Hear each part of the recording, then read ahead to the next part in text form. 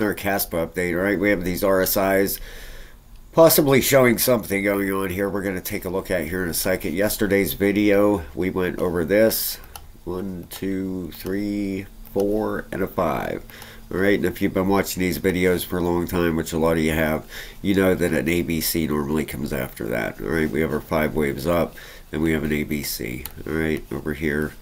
It's just normal. All right, we had, if you count the wave structure in here, 2, 3, 4, 5, and after the 5 waves up, you have an ABC come in. A, B, C. Of course, that one didn't go where we were expecting it to. It fell a little short, and that one did not work out.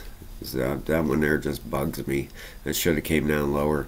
But anyway, we talked about the 5 waves here and a possible ABC. All right, but we have some RSIs doing some things in here I'm going to show you.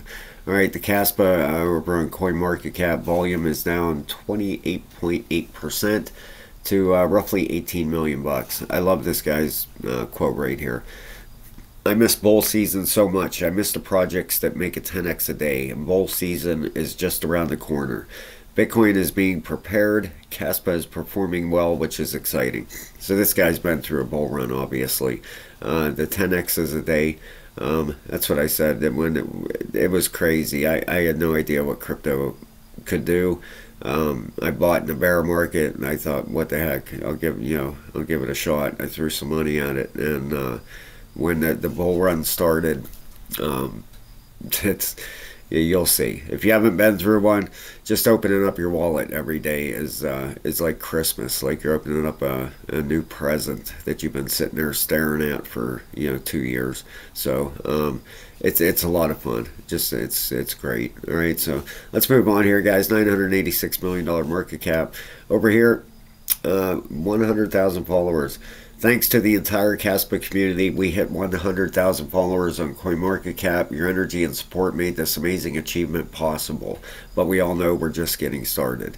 So how about that? 100,000 followers on CoinMarketCap. Big accomplishment. The Block Explorer, this is the thing I wanted to point out. Almost 24 petahash. This thing is, a month ago or whatever. Remember, this thing was at 17. So definitely, the thing is, the petahash is definitely ticking up. 1.8 transactions a second, 1.8 blocks a second, $985 million market cap, and like I've showed before, this is live activity, live buying, and transactions on the blockchain. So let's move on here. We got that. All right, this article I'm going to show you guys. Pretty good article, all right? It's written by B and Crypto. Nice site. Got a lot of nice stuff over here. Breaking. Kaspa price reaches new all-time high. How long will it continue increasing? The Kaspa price reached a new all-time high, 0.054 on September 20th. However, it has fallen since. The wave count suggests that a local top has been reached. Our 5 waves that we just did. Therefore, a short-term correction will follow before the increase continues. And what I'm talking about an ABC over here, guys, I'm talking about a small ABC, not one of these big hammers that draw you down, 40%. Okay, I'm talking about a small ABC in here, possibly the 4-cent range, somewhere around there. But I haven't really measured anything out. An increase above 0.054 will mean that the correction is already complete. In that case, the price can move to the next resistance at 0.064. Not sure where he's getting that, unless, it could be putting a fib maybe on this. I'm just curious because 0.0, oh yeah, that's what he's doing. 0.064 right there, the blue line. Alright, so he's putting a Fibonacci on here and going by the extensions, okay? This full extension out here is at 11.5 cents. So that's where the fib, I'm not the only one. This Fibonacci is the toll, okay? So you can see the next resistance up there, 0.064, right there. Alright, if we go down through the article here, Kaspa price reaches a new all-time high. The Kaspa price has been moving upwards since May 23rd. Over 76 days, the price has increased by roughly a 3.5x, reaching an all-time high of 0.052. The increase was decisively bullish, showing a clear five-wave upward movement. That's what we just measured out back there, according to the Elliott wave count. This indicates the trend is bullish. Elliott wave theory involves the analysis of recurring long-term price patterns and investor psychology to determine the direction of the trend. After the high, the Kaspa price fell in what is likely an ABC structure, just like we went over back here, a smaller ABC. The crypto has increased since and reached a new all-time high, 0.054 on September 20th. However, instead of validating the 0.05 area as resistance, Kaspa fell below it. I think they meant support there. Instead of validating the 5-cent area as support, Kaspa fell below it, allowing for the possibility of an invalid breakout. The daily RSI suggests that a decrease is likely, at least in the short term. The RSI is a momentum indicator used by traders to evaluate whether a market is overbought or oversold and to determine whether to accumulate or sell an asset. That's what we use every day on here, guys. Stochastic RSI and a regular RSI. We use this every single time when we make a video. Readings above 50 and an upward trend suggest that bulls still have an advantage, while readings below 50 indicate the opposite. While the indicator is above 50, it is falling. Also, it has generated bearish divergence, a sign associated with local and absolute tops. There's the bearish divergence we talked about yesterday. All right, so obviously I'm not the only one that's seen that. Okay, on the daily, we talked about this here. Let's get this fib up here. Alright, we talked about this high here, and then the all-time high was the next one, lower, bearish divergence. You had a higher high on the RSI, then a lower high. A higher high here and a higher high in price. Okay, so the bearish divergence. While the daily time frame analysis can be considered bullish, the 6-hour chart suggests that an initial retracement is likely before the increase continues. The main reason for this is the significant bearish divergence. This signifies a loss of momentum and suggests that more downside is expected.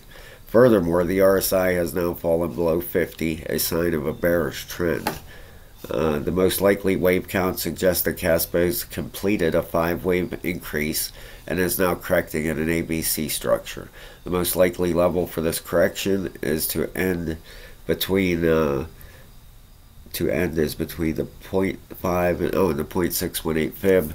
Level supports at 0.04 cents and 0.043. This would be a 12% drop from the current price. So he's the 618, the 50% fib. Alright, if we go over here, show you what it's talking about here, right? And this is all in the trading lessons, guys, that we have for level 3 over there. If you're interested, till the end of the month here, they're $14.99. So here's the 618 right at 0.0409. And the 50% is up here, right there at 0.043. That's the two areas he's talking about there. Alright, the 0.04 and 0.043.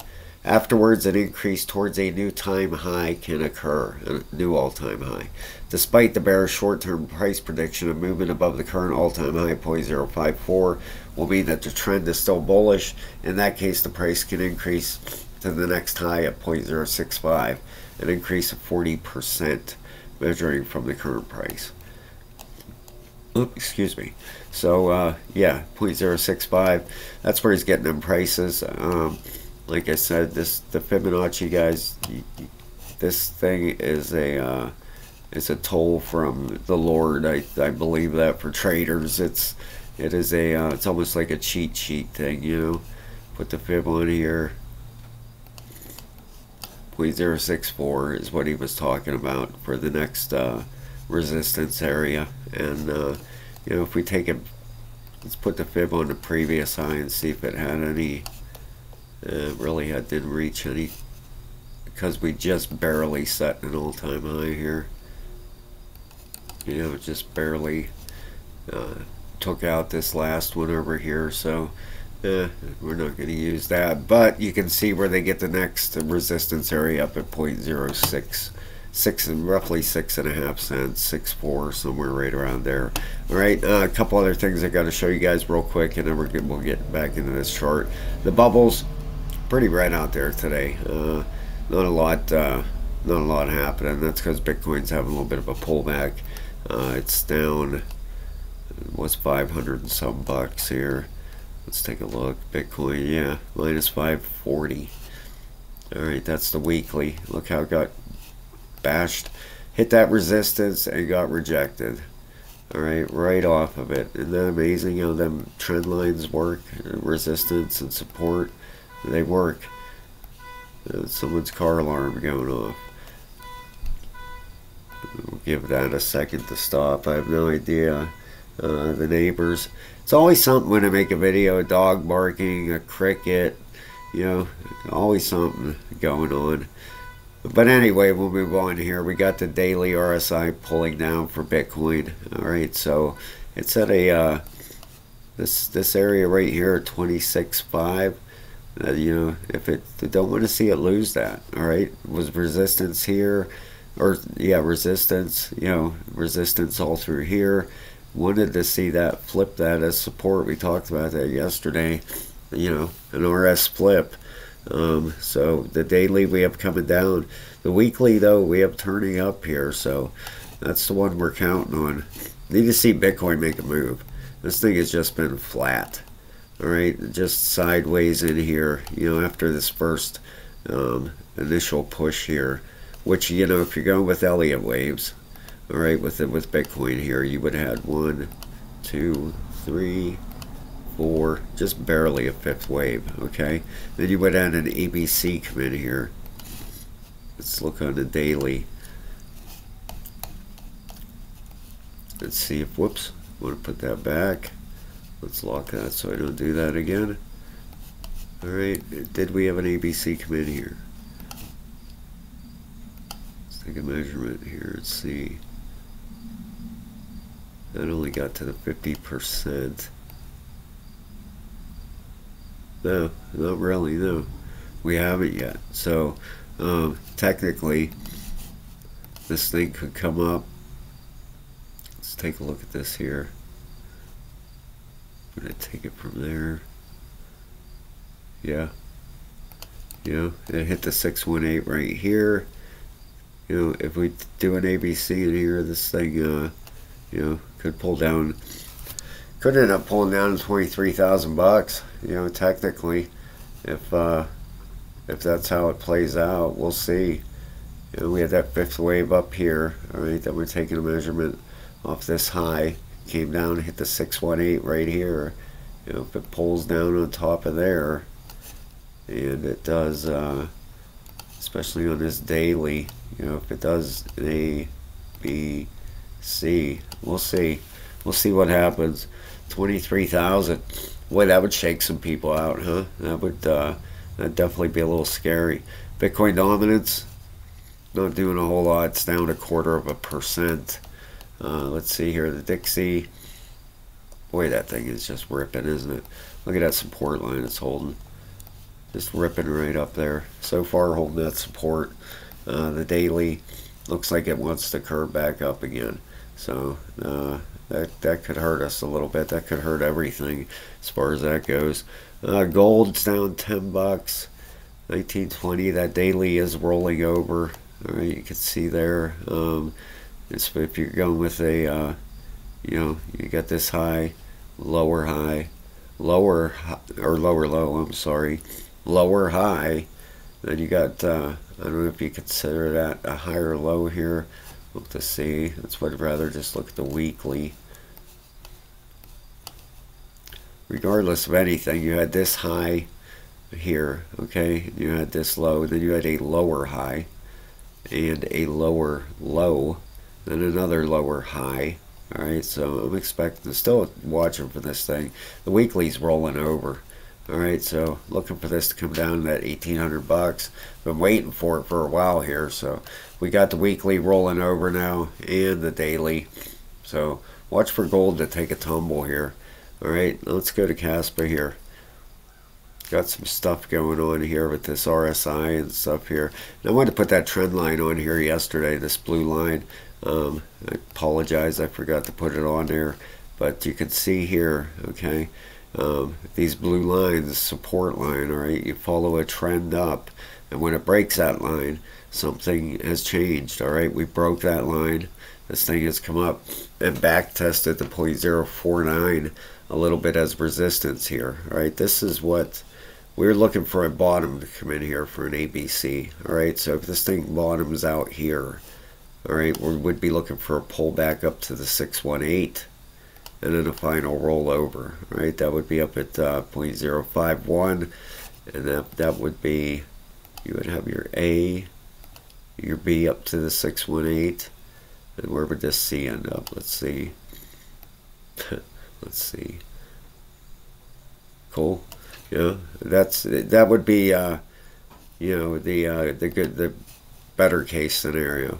You know, a shorter ABC. He was talking about down to the point, you know, the 618 fib retracement, which, you know, if we go out here, that would be a little bit deeper of a correction. You know, 618 is down here at 0.04, but I don't know if I see it going down that low. You know, you got the 12-hour RSI almost reset. Okay, this is almost at the bottom. You got the 8-hour almost reset, an 8 and a 16, and you got the 4-hour is reset. It's bullish. It's at a 9 and a 6. So are we going for a new all-time high here? Where's the daily?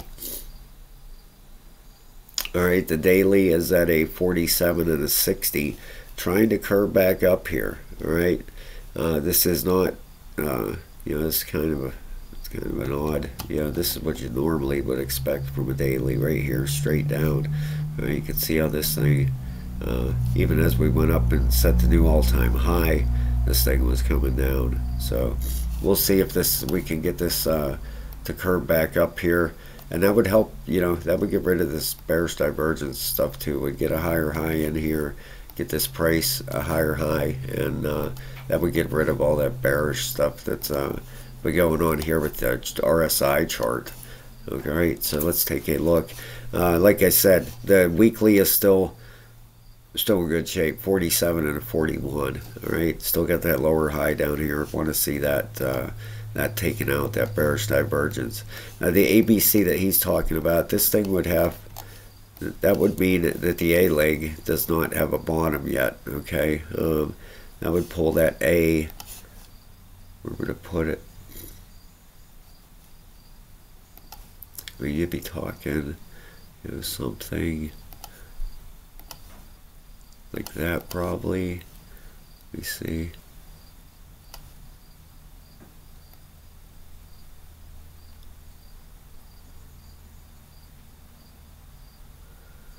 Let me measure this out with, I just want to take a quick look here, guys, and see what this would.